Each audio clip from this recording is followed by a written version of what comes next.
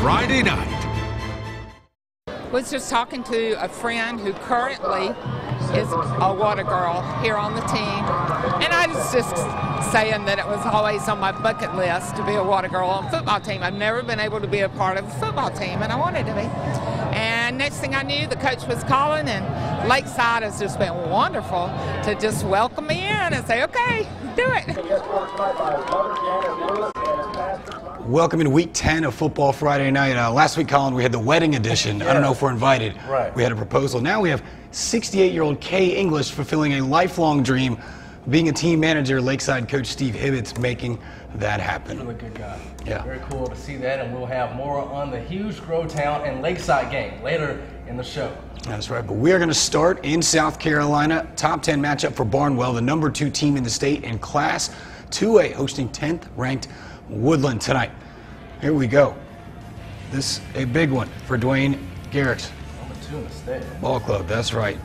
Craig Pender blasting it up the middle for a big gain for the Warhorses. That's a first down. Later, TJ Miller takes the handoff, rambles inside the 5. And that's first and goal. They got a couple guys, Jamari Chisholm, TJ Miller, they can run it. And Dalion Creech is in, another Warhorse playmaker. 7-0 Barnwell. Move to the second quarter. Barnwell starting to drive from its own 7 and pounding the run. Well, I guess we moved on to Abbeville all of a sudden. But back for Barnwell. They won 48-0. So we'll go to the number 1 team in the state, Saluda. And that was Kristen Quattlebaum, the running back for the Tigers. Again, the top-ranked team in the state. This was a top 10 matchup as well. There's Quattlebaum again for the Panthers, and you can see how this one turned out for Abbeville. So they stay undefeated as well, 48-20 over Saluda. Barnwell also getting a win tonight.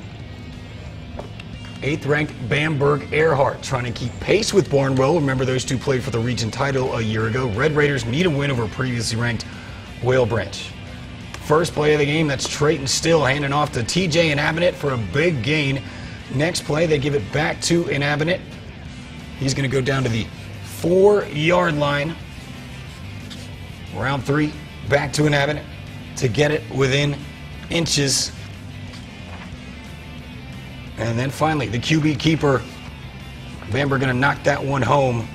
Tight ball game, but they get the win, 14-7. All right. Moving on, staying in Class 2A, Fox Creek hits the road, taking on Batesburg Leesville tonight. Early in the first, Panthers up 7-0, and Trey Robertson tosses it to Amanadre Lepard. And that's going to be good for a touchdown run. Panthers up 14-0, and they're pouring it on early. Robinson floats this one to Demaze Long, and he finds pay dirt, whatever that means. I have no idea. You know what that means. Panthers rolling in this one, 55-13, the final.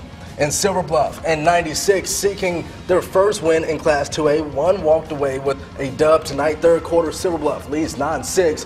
Watch this. Matthew Dill, he's willing and dealing. He finds Ryan Latham, who rumbles down inside the 10. 96 would later attempt a field goal, but it falls short. Now, here we go. Silver Bluff would start his own drive. Darius Johnson keeping it alive. Look at that. Shedding a few tackles. Denying the defense is what we call it. Now move to the fourth quarter. Malik Williams fakes the handoff, drops, and finds a wide open Dominique Davis. That smells like a top play, possibly. They lead 15-6, and the final is a heartbreaker. Silver Bluff falls 29-28. Yeah, overtime. Man. So that does it for our Class 2A highlights. Now we're going to move on to Class Single A. We find what do you call them? Swagner Sally, baby. That's right. Let's go. The top-ranked team in Class 1A. Eagles, one of 4 area teams ranked in the top 10 in Class 1A. They're all good, and they're all from Region 3. Eagles up 20-6 at this point. Malik Palmer handed it off on the long run. That's a first down, but Wagner Sally would stuff this drive against Denmark Olar. Now here we go. It's Gage Starnes. Gage Starnes. He's the quarterback for Wagner Sally. To Antonio Swedenberg for a big gain. Ball in the 38 now. 3 plays later, Starnes hands it off to Jeremiah Bynum for the touchdown. The PAT was good. Wagner Sally stays undefeated. Top-ranked team in the state. They win 48-10. 12. All right, Brendan, now we jump to Class 4A. Midland Valley hosting North Augusta Yellow Jackets. Actually, this is Wilson Elko and Blackville Hilda. This one, a good one. Jaquarian James brings it all the way into the 11-yard line. Watch this on that return. It's pretty sweet. He dodges a few, and look at that. He just denies getting brought down. That's just good region football. Staying up, here's Blackville, gives it to Ahmad Johnson, who refuses to go down. He's relentless, folks, until he got to the 5-yard line. Now Johnson would get the call again. This time it's for a touchdown. Blackville up 30-8, the final 38-15. Now, Brendan, we jump to Class 4A. Midland Valley hosting the North Augusta Yellow Jackets tonight. Yellow Jackets rolling, marching down the field, 4th down, but Midland Valley gets a big stop. Here they are, the Mustangs. Harper Puckett completes the pass to Walter Baker. Baker with a big gain and gets the 1st down before he's shoved out.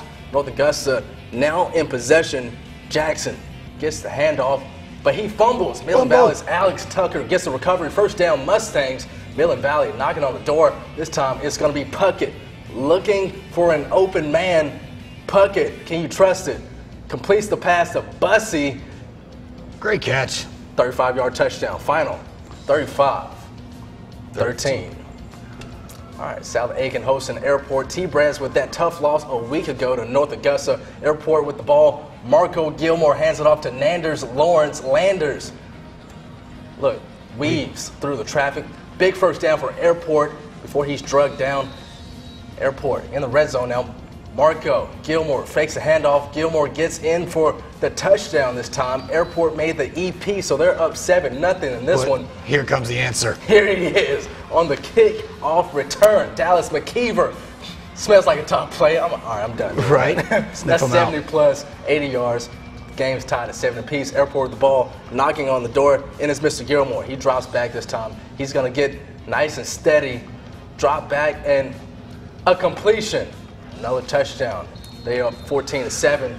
They won 17-60, right? 1 point. South Aiken had some field goals, got the ball down late, couldn't just punch it in the end zone. All right, we'll stay in 4A. Aiken High on the road, looking for their 1st win against Brooklyn. KCU, 2nd half. BC deep inside Aiken. What? A little choreography? Did you see the spin? Is that necessary? Oh, I got some dance moves for you. Right, Watch. That's a direct snap to Deontay Baker. Finds the end zone.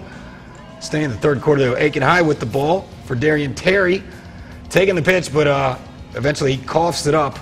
That kind of sums up the night for the Hornets. Still looking for that 1st win. They fall tonight 45-7. All right, our lone 3A game. Strom Thurmond probably feeling a little angry after last week's top 10 loss to Gilbert on the road. Taking on Pelion.